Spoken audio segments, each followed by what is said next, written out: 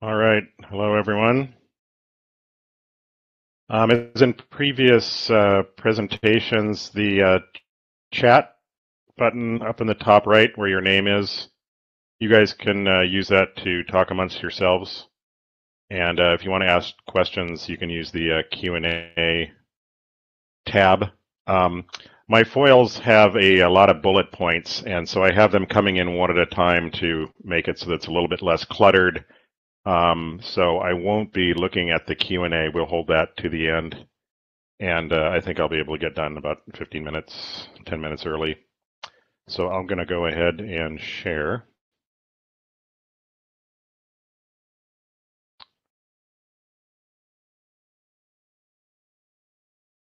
And start the slideshow. Okay, hopefully this is working okay. So I'm going to talk about design of large, lightweight, high-power rockets. So here's some examples. These are all scale, semi-scale models. These range from 7 to 10-inch diameters and 6 to 8 feet tall. And these are all examples that have flown many times. The one on the far right is my Titan II Dynasoar that has a radio control ejectable Dynasoar glider on the top that can also do an air start once it releases, and that's an 8-inch, about a 6 foot tall booster. That entire stack weighs about 80 ounces ready to fly with the motor in it. So here's a quick agenda. I'll talk about my background a little bit, so if you don't know me. Why design this way, or consider designing lighter? Materials to consider. Advantages and disadvantages of using foam materials. Design considerations. Choosing subjects. Simulations and trade-offs when you're doing the design. Just a quick foil on material testing that I did. Constructing, finishing, and then I'll show some examples that are comparing standard high power construction with cardboard and plywood, and the way I've done them is a built up model with foam, and some flight videos at the very end. Okay, a little bit of my background. I've been building and flying rockets for 45 years and flying RC airplanes for 35. About 15 years ago, I started using Depron, which is it's an expanded polystyrene foam that comes in sheets, and it's got very good properties for model aircraft design. It's manufactured now in Germany, and it's used for wall and floor insulation.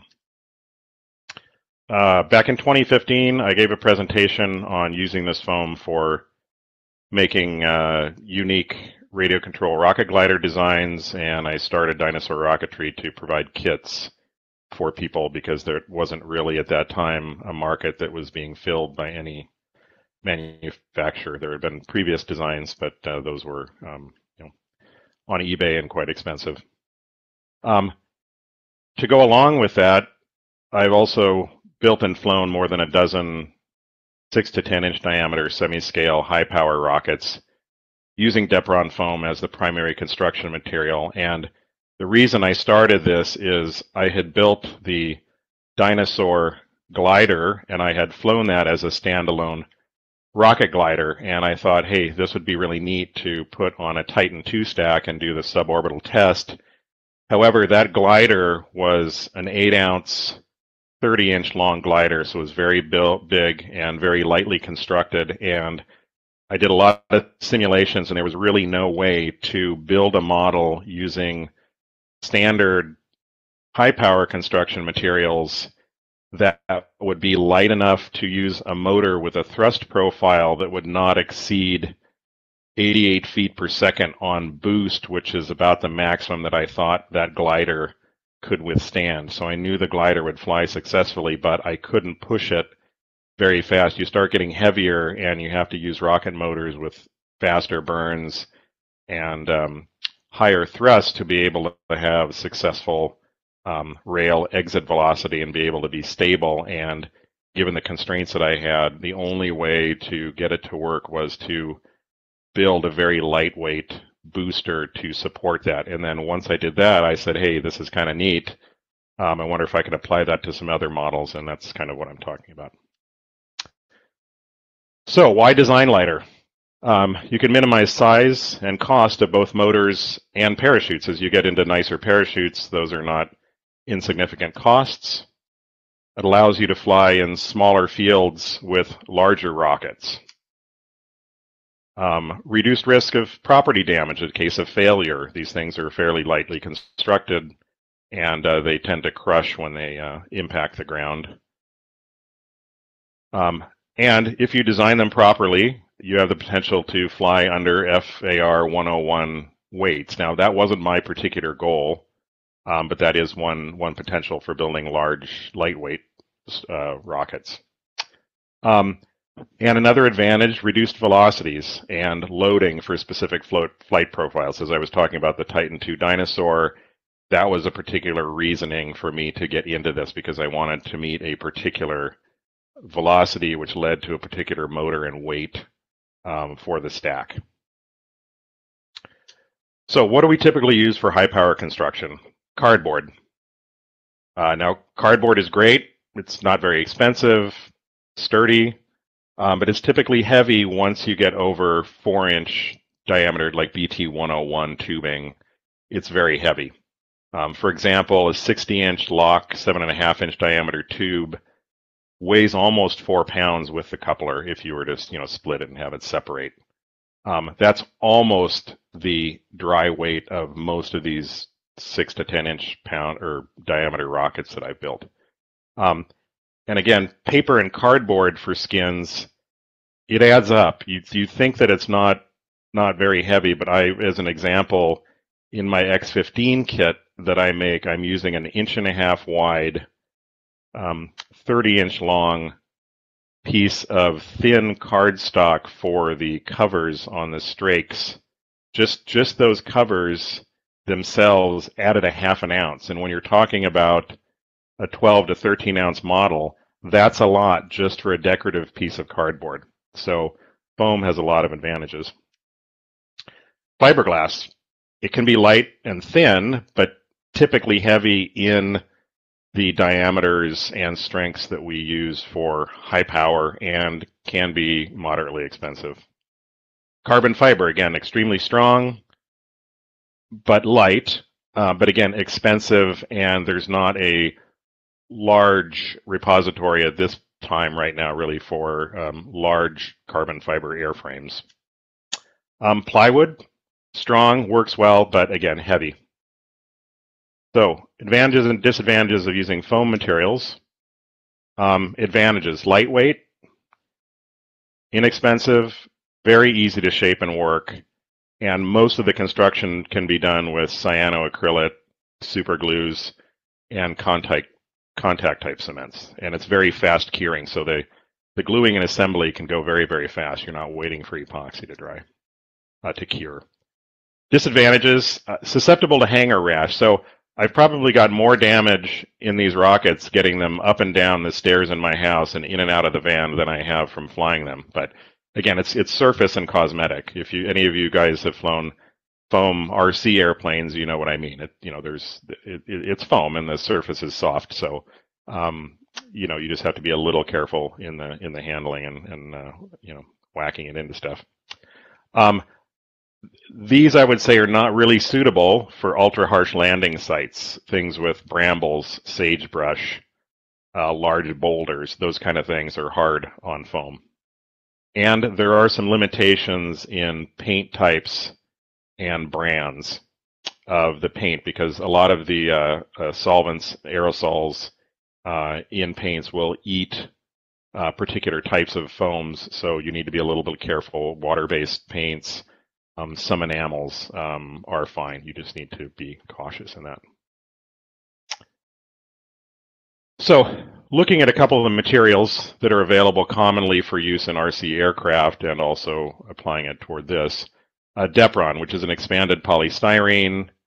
It's currently available from rcdepron.com. For about 5 years, it wasn't available in the US as the importer stopped importing. The original manufacturer had changed their formulation because it's used for insulation and not for radio control airplanes. They didn't care if it came out flat or not, because it's going to go in between a wall.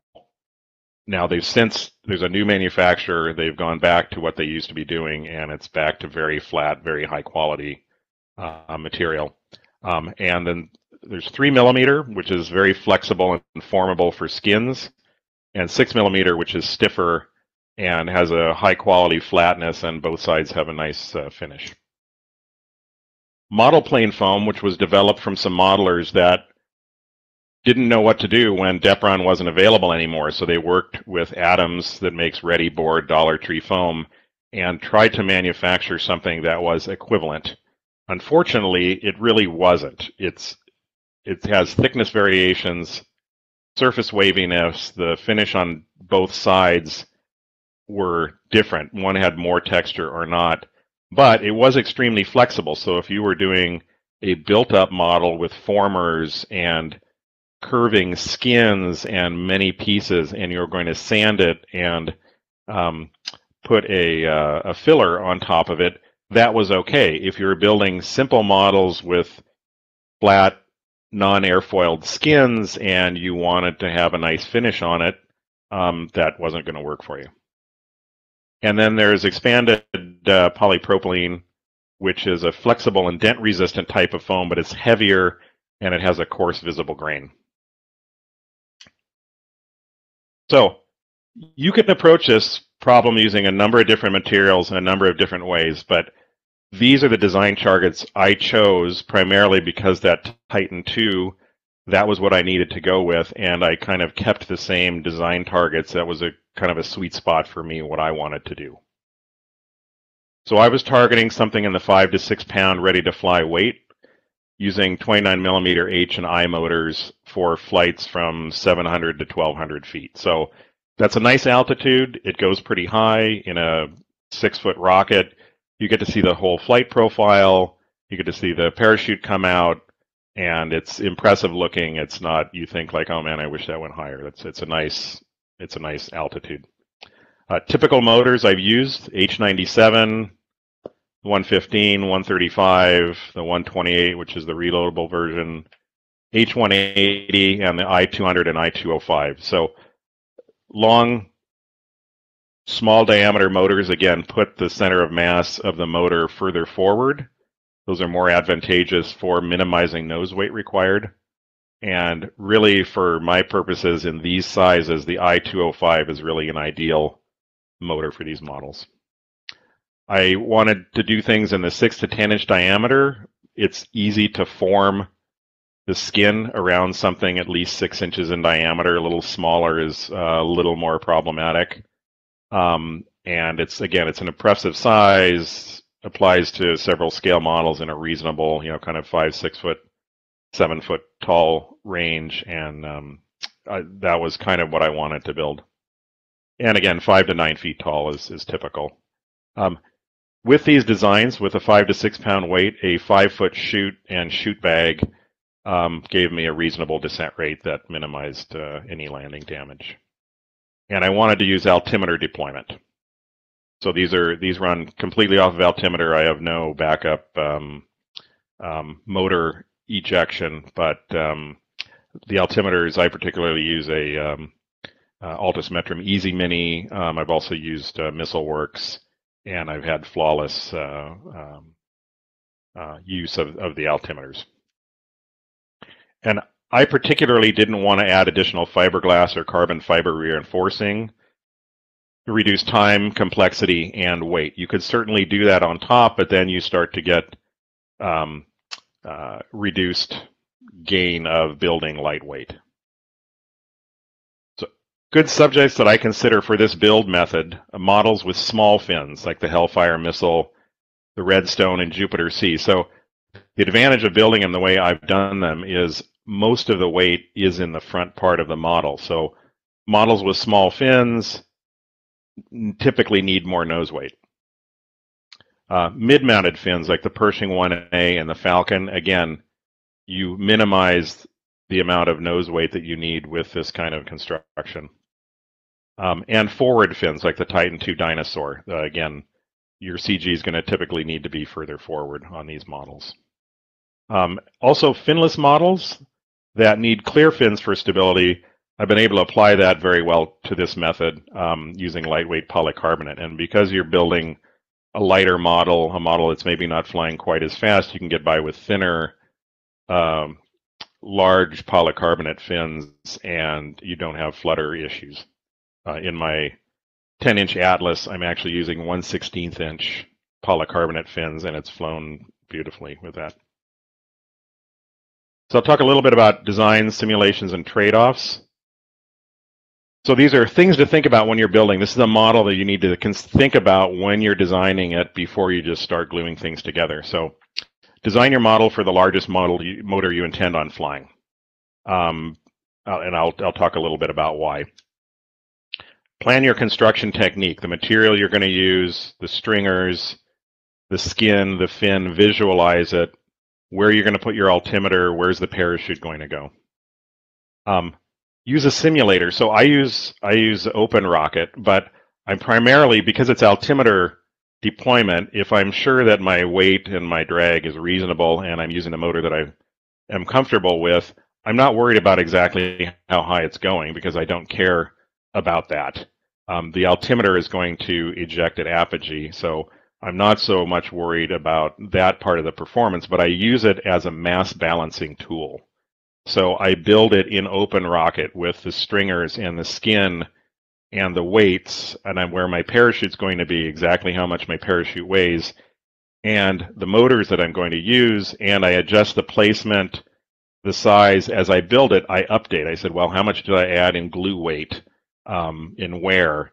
And look at that, and in some cases I've adjusted things, and you can see before you ever build it, is this a flyable design? Am I within that target weight somewhat? You know, how much nose weight am I going to add? Is that a reasonable thing that I can fit in where I want to? And you can make some decisions. And then also use components that are scaled for the application and the weight. Don't just use whatever the hardware store has. It's very easy in Highpower to say, that looks about right, I'll just double it. You can't do that in this. You really need to think model rockets and lightweight. And again, the old adage, build it to fly, not to crash.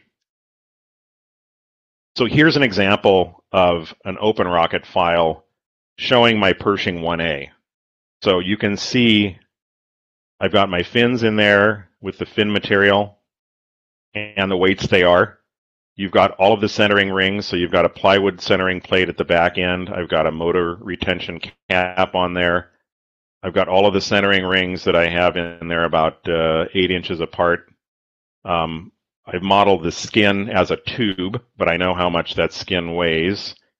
And you can see there's a 29 millimeter stuffer tube that goes right up the middle into this forward section here, which is a 4-inch PML phenolic tube, and that contains the ejection charge pressure. The nose cone is just this small piece. That's a foam cone that I built up myself, and this is a piece of PML, blue tube coupler that fits into the parachute bay. So the idea is this parachute bay, the coupler or the shoulder of the cone isn't stealing any area. So this is sized perfectly to fit a couple of Nomex blankets, the Kevlar line, and the chute and chute bag, and it's full. There's no extra empty space, and that minimizes the amount of ejection charge also that you need. And over here with this little dotted area, that's where the altimeter is. So the altimeter sits here. There's a little hatch. I route into the stuffer tube with the squib wires. They go up the stuffer tube into the parachute bay, and I have a little cap that I've made that I'll talk about that has a hole in it, and I route the squib wire through that, mount my ejection charge, and then put that cap back onto the stuffer tube. That plugs the stuffer tube, so the stuffer tube isn't getting pressurized, nothing blows back into the altimeter section, and the ejection compartment is all self-contained. Material testing. So before I started this, I built a section, so an 8-inch section lengthwise, and I built a half section. So in this case, these are full-length stringers of 6mm Depron, 2 centering rings, a piece of 29mm cardboard lock or Aerotech stuffer tube, and then in this case, it was a 2mm skin that I had at that time, but 3mm would also work. I looked at the rating. It's rated 21 psi with 10% deformation.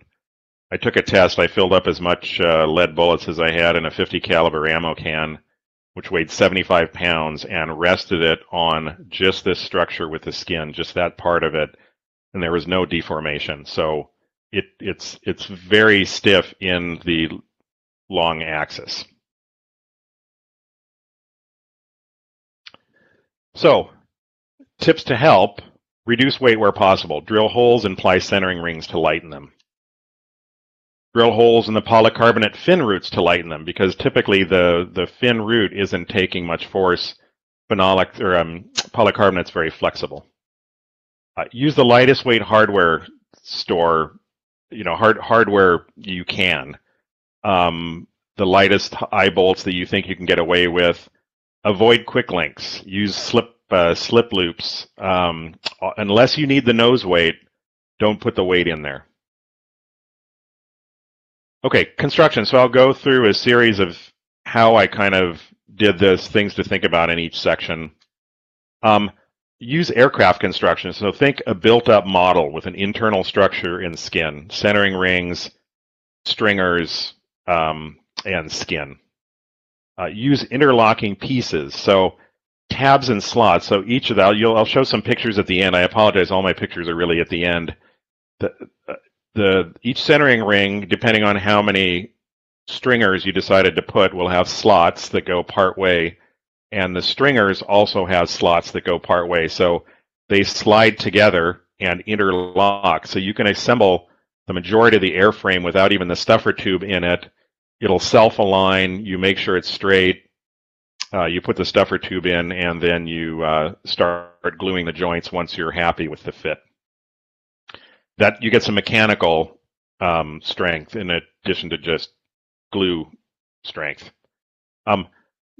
Plan and pre-build fin boxes. So again, you don't have a cardboard body tube that you can just cut a slot in and support the fin. You need something that's going to take the force of landing and flight and any flex you have. So you may need to build a fin box out of foam material that the fins are going to slide into once you've skinned it. Think about recovery and landing loads, descent rate, and parachute size. How big a parachute will you need? How big of a parachute container section are you going to need? I can get by with about a 14-inch long piece of PML tubing, which has a couple of centering rings that connect it to the stuffer tube, so you're left with about 12 inches of room. You may need more or less depending on how you're building. Space your centering rings and longerons close enough to give support to the skin, and make sure that the skin bonds to the stringers and centering rings. Otherwise, it's not doing you any good. It's just a cosmetic shell as opposed to giving you some of the strength. And plan for sufficient fin stiffness to prevent flutter and landing damage. So you need to size the fins for the span, and where they're located, and how fast you're going. So what I used is centering rings with about a 6 to 8 inch spacing. That seemed like a good trade-off between minimizing weight and how many centering rings I needed. Longerons, I've used full depth to the stuffer tube and half depth, and the models have functioned and survived equally well in both manners. Again, the longerons notch to the centering rings for strength and alignment, and the stuffer tube is slipped into place and glued after the major structure is kind of assembled. Think about extra longerons. So another longeron next to one that's previously there, that'll be where your skins, when they're wrapped around the structure, will meet. And that way you're not trying to align a 30-inch wide, 40-inch long piece of sheet using contact cement that once it touches, you can't remove it or you're tearing the foam. So it's one shot, needs to be right. And you're going to wrap this around an 8-inch diameter tube, and you have to account for the thickness of the skin.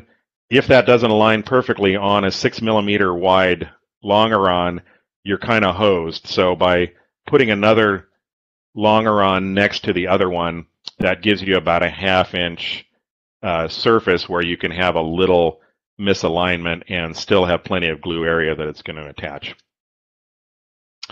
Adhesive. So I'm using epoxy in very select places. So it's heavy but strong, can be high temperature, and I use that for the motor retention cap, the ply centering rings to the stuffer tube, and the parachute tube mounting, and that's it. Otherwise, there's no other epoxy on this.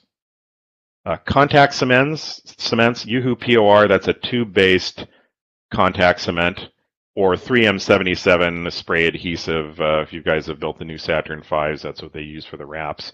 So this is good for laminating large areas of foam or applying skin. And CA glues. So I'm using a foam safe type, Bob Smith in particular, the brand, with an accelerator spray. So I'm using a gap filling. It's a little bit thicker type of that. It's quick setting.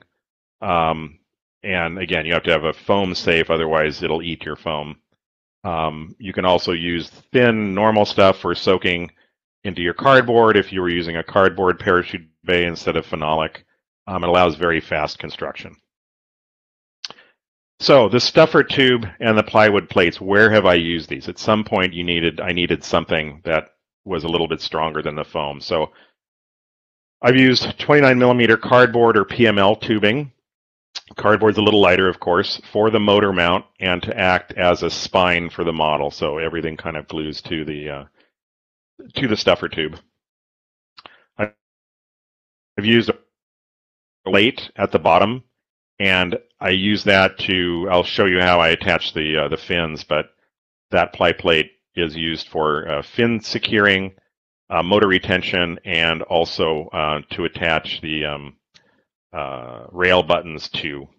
Again, because you don't have a cardboard or fiberglass skin, you can't just put a T-nut on the underside of the foam and hope that your T-nut's going to hold. You have to have blocks in wood mounted that you can screw into once you've got your skin on.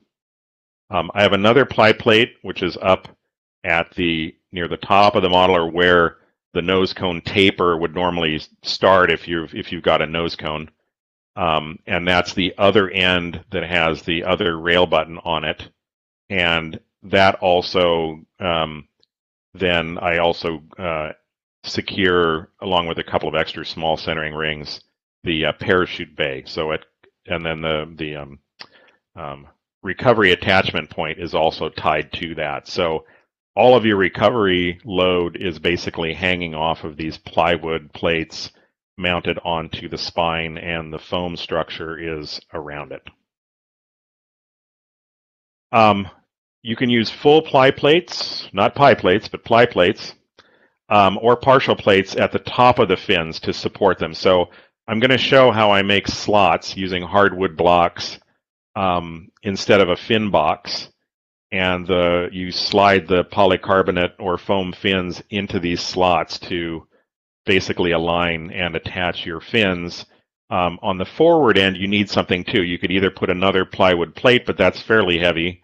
You can put, what I did was pie-shaped sections in that fit in between stringers, glue those to a foam centering ring, have your hardwood guides in there, and that is enough to support, because you've got just a shearing moment in the joint between the plywood and the foam, and it's in between two stringers, and that's very strong, and that allows you to cut about half the weight of a full plywood plate at the top end. So fin design. On a model that has smaller fins or finless, I prefer polycarbonate. It's Lexan in the hobby use.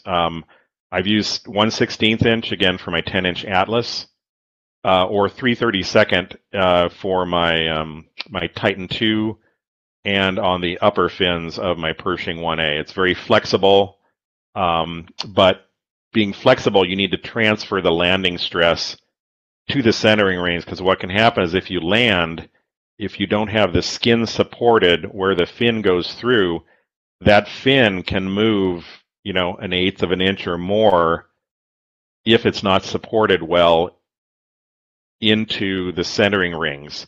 If that fin can push at all, it's going to push that skin and buckle it. So I use hardwood strips on the ply centering rings on each side of the fin root to take the stresses of landing, and that's worked quite well. Again, like in the overlap of your skin, when you're skinning the model, you do need to put a small foam stringer on each side of where the fin will go that you're gluing the skin to. You can't just leave the skin unsupported because it'll tend to pucker up a little bit. You need something that's firm that you're going to contact cement the skin to, and then you're going to cut your slot out and access your fin box and mount your fins into. You can also use laminated foam fin design. I've used this before in the Titan II. If you have a very large, wide root fin, polycarbonate's too flexible and it's going to be too heavy in large amounts. And so in those cases, I've laminated 6mm foam with carbon fiber rods and or strips. So I may have a carbon fiber rod that goes the span of the fin that goes all the way to the root to give it stiffness in bending. And I also have put angled strips or carbon rod going from the midpoint down to the bottom corner where you're likely to hit when you land, and that gives something to kind of take the landing punishment. These are good for models with very large fin areas. I can have a 1 foot root by 1.5 foot fin that weighs ounces. But you do have to expect that there will be some eventual crush or scarring of the, if you've got a large piece of foam and it hits the ground, there's going to be a little bit. So, you may have to touch it up a little bit, but, it gives advantages that you may not get something to work using another method. Rail button mounting. So again, there's no body tube. You can't just put a T-nut on the inside. So you need to mount hardwood blocks to the plywood centering rings or one of these pie-shaped triangles of plywood material, let's say in the middle of the model, and you could glue that to a foam centering ring, but at least that gives you a good shear connection, and you can mount the plywood, mount the rail button hardwood block to the ply plate, and then you're going to mount the rail button to that. But you need to keep track of where these are and what how far up are these blocks, so you can drill your holes and mount your rail buttons, because you're going to do that after you've put the skin on. Altimeter placement. So I wanted to put the altimeter as far up on the model as I could to help with CG. My altimeter is mounted in a little 38mm pod, and it's held in by Velcro, and I use that same altimeter pod for all of my rockets, high power, foam, or standard construction. It's movable from rocket to rocket. But you want it to be high enough so that you're kind of minimizing your squib distance into the parachute bay, because consider on a Pershing 1A, I'm not breaking the model in the middle. Just the small 10-inch section of nose cone that's 4-inch diameter, that's the only thing that's ejecting. So my squib needs to get pretty far up into the model, so you want to minimize that. You need to be able to get at the altimeter while you're on the pad, obviously. And I have an access door in each of the models. It's held in place with magnets, and the door has a vent hole. The altimeter pod has a vent hole, so it's vented to the outside, but it's not mounted up against the outside of the skin. And that's worked absolutely fine. And it's held in place with a Velcro strap. And I have used JST connectors to connect from the squib. I pre-solder JST connectors to the to the squib. And so I route it up into the parachute bay, and once it's all connected, I just plug it into the wire that's coming out of the altimeter pod that's all sealed up. Parachute compartment. So it needs to be just big enough to hold the parachute in the Nomex bag, no bigger. That minimizes the amount of area you need to pressurize. It needs to be, firm enough to withstand the ejection force and tough enough to prevent zippering if you had a late ejection. Now, one advantage of the altimeter is late ejections aren't really as much of an issue anymore. I like PML tubing. It adds some weight up in the nose where you want it anyway. So if you're going to add dead weight, it might as well be doing you some use. The phenolic tubing is very nice for that. And it's also fairly immune to zippering in the flight loads and the weights of these model in a 5-pound model that is ejecting at the top. That's not going to take a lot of force. And then as I alluded to before, I have a plywood cap, a little 1/8-inch cap that's about an inch in diameter, about 1.25 inches in diameter, and a coupler. And once I've routed my squib through that and attached my ejection charge, I push that down into the stuffer tube that blocks it off. My parachute section is sealed up with the ejection charge in there. Nose weight. So again, these are foam. You want to minimize risk of a heavy nose cone slamming into it. So one thing is minimize the part of the model that ejects. So in all these models, that 4-inch parachute bay is mounted as far forward as I can to be in, as far forward up into the nose section to where that 4-inch diameter is. That's where the airframe ends. So it may look like it's a nose cone, but it's still part of the airframe, and then just the very tip is the part that actually comes out with the coupler. The other thing, because this is a hollow structure, you can mount your nose weight because it's so far forward where the nose is that's still part of the airframe. You can glue lead BBs into the structure around the parachute bay, which is very strong, and then skin over that. So it's not in the part that actually ejects, but it's doing you almost as much good as if it was in the very tip of a hollow nose cone. Skinning the model. So skin the model in large sections. So it's easier. It looks nicer if you can do large sections with that. But you do need to allow skin thickness when calculating the size of the sheet. So typically I'll actually cut them slightly oversized, spray them with the contact cement, apply them and roll them, and then do a final trim once it's abutting the other piece. Again, adding stringers, extra ones to support on either side of the fin and where your joint's going to be allows for a better looking skinning job and model. And again, you're going to do the skinning before you're mounting the fins and rail buttons. So you're assembling the substructure, you're putting in your stuffer tube, you're gluing all that, and then you're rolling the skin on, and then you need to cut your fin slots. So you need to have some marks on your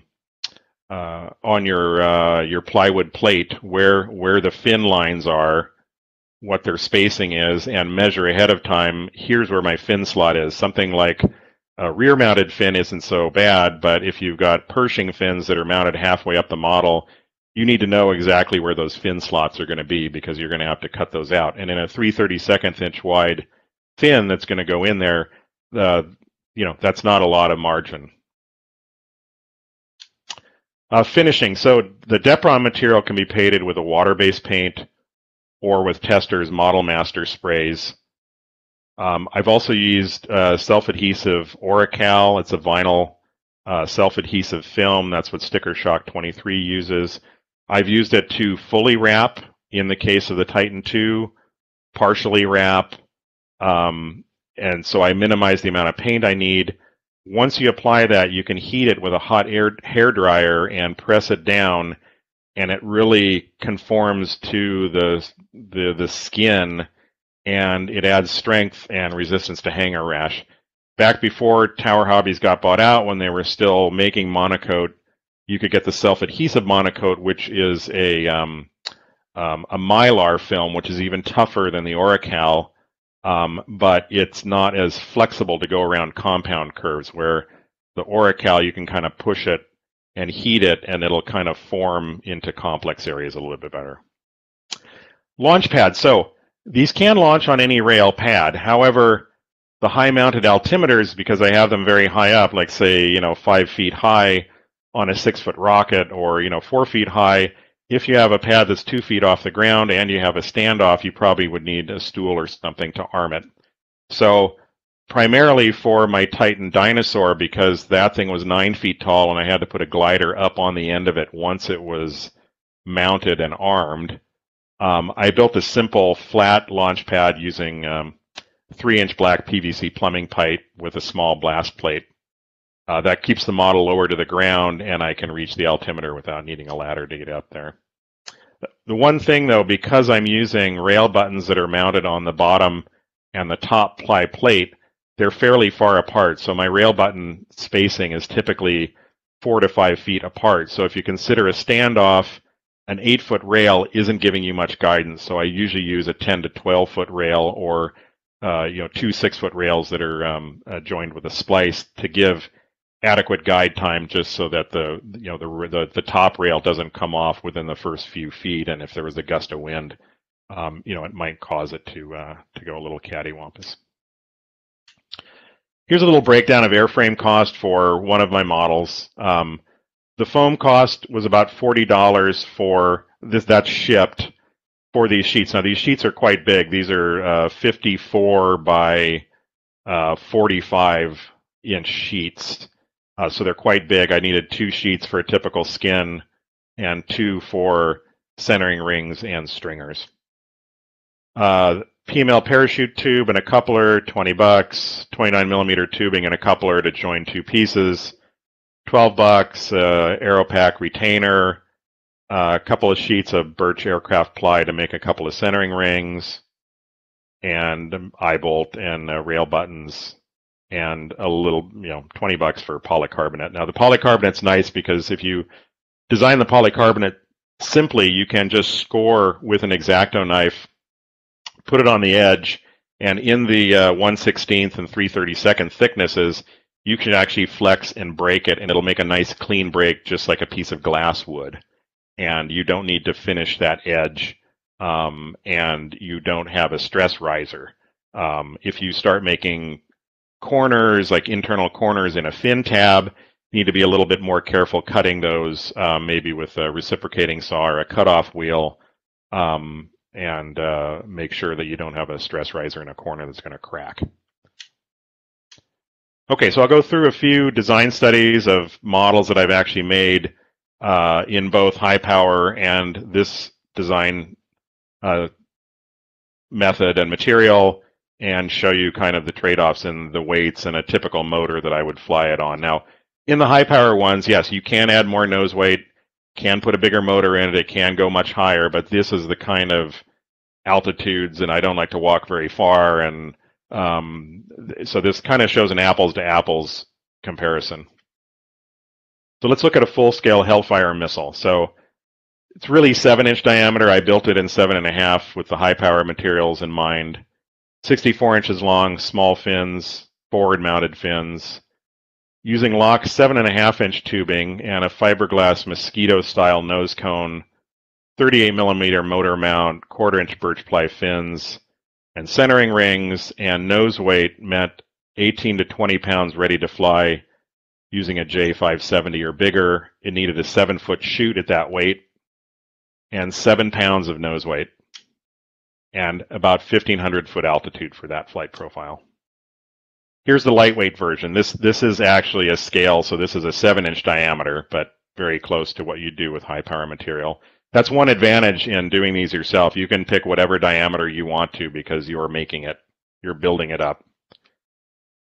29mm stuffer tube, the PML parachute bay, 154-inch chute, 13 ounces of nose weight is all, and that nose weight is up here under this transition piece.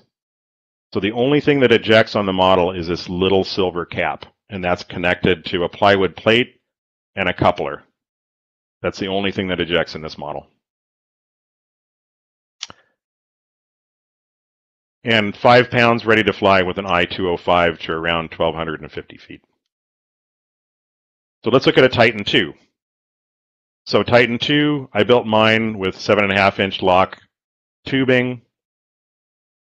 I used nested traffic cones for the nose cone because the Titan nose cone has an ablative structure that is thicker on the front half. So I used one for the main cone, I slipped another one over the top, and then I used a chain link fence post metal cap that plugged into the top of the cone when I cut it at the right point, and that made the perfect shape. It was sturdy, and it looked the part. 38 millimeter motor mount because I like long, skinnier motors. I was using like J570s or the 510s in the 1360 casing. I used 3/16-inch polycarbonate fins because this was, again, a 20-pound model, so it needed thicker fins. And it required a 7-foot chute, again, 20 pounds, 4 pounds of nose weight, and again, around the same 1,500-foot altitude. Here's a picture showing the two. So the one on the left is the Highpower version. You can see the black nested cone on the top. I've got a couple of screws in there which secured the two nested cones because glue doesn't adhere to that material very well, and it allowed me to remove it and do some maintenance if I needed to. This is fully wrapped vinyl from Sticker Shock, so there's no paint on this model except for the little bit of black up on the cap. And you can see my dummy nozzles here, which are made with cocktail stainless steel jiggers for measuring drinks. They had grooves in them, and it worked really well, and they're sturdy. The one over here on the right has the same nozzles, but it has a little bit less display nozzle, so I was trying to minimize nose weight. So this one's actually slightly bigger because it's an 8-inch diameter model. And again, same wrap around it. You can see a little bit of wrinkle down at the bottom here where the fin flex had pushed in on the skin just a little bit, and I heated that up with a hairdryer and pushed the vinyl back down, and it looks fine. And these are using 3/32-inch fins. 8-inch diameter airframe, again, same stuffer too, very similar construction because it worked. I had to add no nose weight at all. This particular nose is a hardwood cap for the end of a banister, but it was the right diameter. It was lighter than the metal one, and that gave me the CG that I wanted without anything extra. 5.5 pounds, 1,200-foot altitude. Here's a Pershing 1A. Now this one I couldn't get a scale nose cone. I was too lazy to try and build one, so I took a long conical fiberglass cone that I could find with the idea that I'd rather have a not quite scale Pershing than not have any Pershing at all. Again, 72 inches long, 7.5-inch diameter. I used 1/8-inch fiberglass for the fins because I wasn't worried about the weight so much. They're fairly small. And this one, again, came out to be about 25 or 20 pounds with a J570 and required the same 7-foot chute, 7 pounds of nose weight, and 1,500-foot altitude typically. The CG on this is running probably about where the letter M is in Army, or maybe the R, so it's fairly far forward in this model since these are fairly scale size fins. Here's the lightweight version. These fins are a little bit oversized. This is actually an upscale of the Estes Maxi Brute version, which had slightly larger fins. I don't think it looks too bad. But in this particular one, the whole airframe structure up until that top horizontal band, there's the black tip here, and that horizontal black band, that's where it separates. So that's the nose cone, just this tiny part up here. The parachute bay is inside down to the next band, and then the rest of it is just, again, normal internal structure on top of it. And the altimeter is mounted in the white section in the middle here because that was an easy way that I could access it and it had enough room, and I could put a door there. So the squib has to go fairly far up into the parachute bay on that one. 8-inch diameter, same stuffer tube, same chute. Get this, Pershing 1A, 8-inch diameter, 6 feet tall, no nose weight required at all. 5.5 pounds ready to fly, same 1250 foot altitude. Here's some pictures. Here is the centering rings. You can see the slots for the stringers. In the stringers, I haven't cut the matching slots for them to lock into. Here's the stuffer tube. So here's your motor tube with a joint. It goes up into the parachute bay. Next to it is the little altimeter pod sitting next to it. And the coupler in the front, that's what's going to glue to the nose section. It's going to slide into that parachute bay. Here's some assembly. So this is a Titan II. So you can see I've assembled all of the stringers and centering rings for the majority of the airframe. In the middle, you can see that fence, the banister post block, and you can see how I've made adapter stringers to go on the outside of the parachute bay and above it to basically build the nose cone. And the only part that ejects on here is just this upper part with the hardwood block and that first set of angled stringers that go down to a plywood plate and the coupler. I have put a little extra ring around the outside of the PML tube of extra PML tubing just to give a little bit of a lip to reinforce for zipper effect. And over on the right, then you can see the whole stack put together.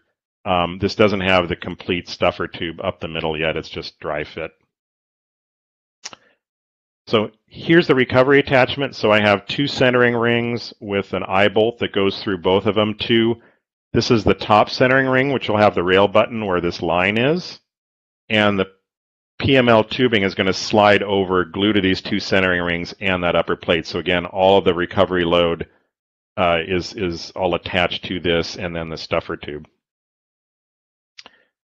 Here's a picture to show the slot. So I've glued hardwood blocks in between these 2 plates. You can see the upper one, I've drilled lightning holes on the upper centering ring because it doesn't need that much strength. It's just something hard that you can mount these blocks to. So these are just spruce 1/4-inch sticks glued next to each other with the right spacing. And the fin, which is polycarbonate, it's got holes drilled for lightning, and that just slides right into the slots, and those slots take all the wear. You can also see the block down here. That's my mounting point for the rail button. I made it overlong, so I had a little bit of margin for, I didn't have to be so critical where I was exactly mounting it. Here's the alternate fin mounting. This is the mid-mounted fin on a Pershing 1A. So you can see these little pie-shaped plywood plates that I've stuck in between the 2 stringers and glued to the foam centering rings with the same kind of slots. So again, these are the things that take the brunt of the landing load, but they don't need to be a full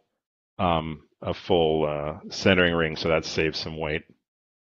Here's a little picture with the door open. So these show 2 stringers, and in that area, I'm able to slide in this 38mm pod with the little JST wire. It's got a Velcro at the bottom and a Velcro strap that keeps the altimeter in place. You plug it in to connect it to the squib, and there's a little magnet here that holds the door closed. And we'll show a couple of videos here. Here's the Pershing.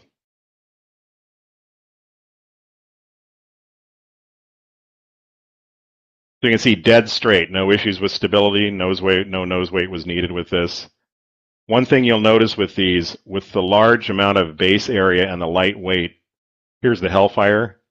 They tend to go up and kind of hang vertically and then either slide backwards or just pop the nose cone. This one arcs over a little bit more. You can see how slow, and you can see the entire ejection sequence. You'll see it more on the 10-inch Atlas here. You'll see it just sort of hang there. And then the parachute pops out.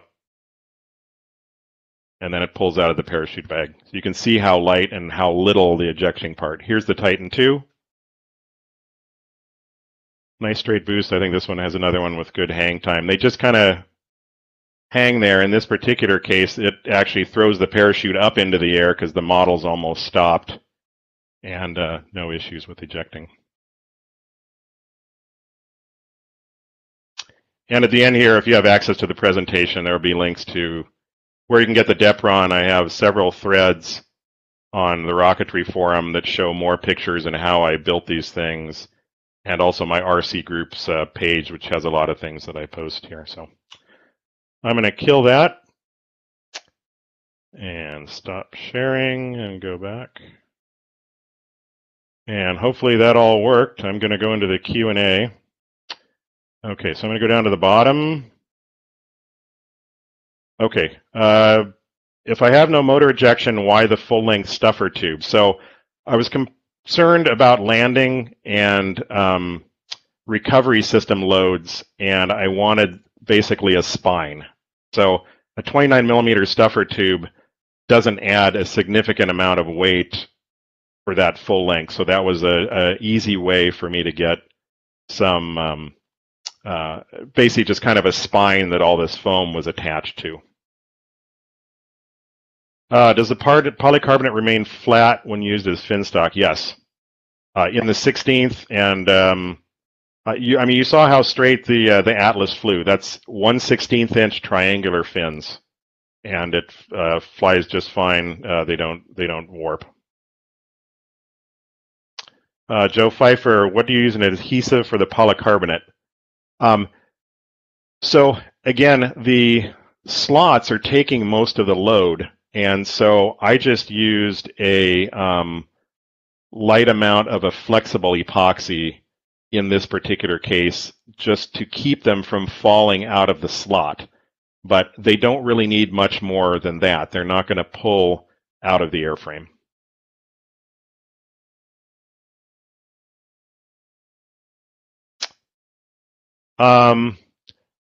Again, fiberglass cloth is an option. I just don't particularly like the mess and fuss of fiberglassing over it. I wanted something quick to construct, and these models have lasted dozens of flights with no issues. So I don't personally see an advantage for the where I'm flying to need that.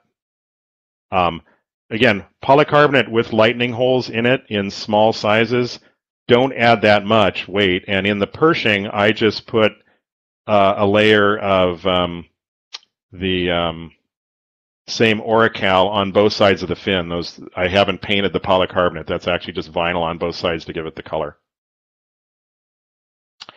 How do I cut the foam disc? So typically I'll use one of my plywood centering rings that I've made for the top and the bottom as my template, and I just cut these out by hand with an X-Acto knife. I may make a second one out of cardboard or foam for cutting the slots, but it really, it took maybe 45 minutes to cut a set of stringers and centering rings for a model like this. It really doesn't take all that long once you figure out how you're going to put it together. How do I measure fin placement for large diameters? Are you talking about how do I find them once I'm not sure what that, maybe you can clarify your question, what you meant there.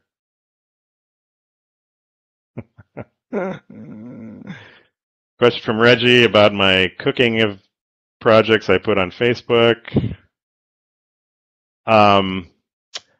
Would I consider a V2? So the V2 has large fins that hang down below the airframe, and it's got two boat tails and a boat tail between the skins. So that would be a more complex fin structure reinforcing skinning project. So I wouldn't personally choose to do this on something like that because I'm inherently lazy and that's not my bag. But, obviously the guys in Australia did the same kind of thing, right? They used a foam structure. The guys that did the 3/4 scale Mercury Redstone, again, did stringers and plywood centering rings and a fiberglass shell in a very large scale, same kind of idea. Kitting it, probably not, because that's a lot of cutting for me There are a lot of customizations that users would probably want to do. The skin is a large piece. I couldn't get that to fit into a box. It's really not practical, but it's fairly straightforward to do it yourself. Yeah, like you said, the V2 compound curves would be more of a problem with that. And I think I'm against the hour, so thanks very much. Hope you enjoyed that. Take care.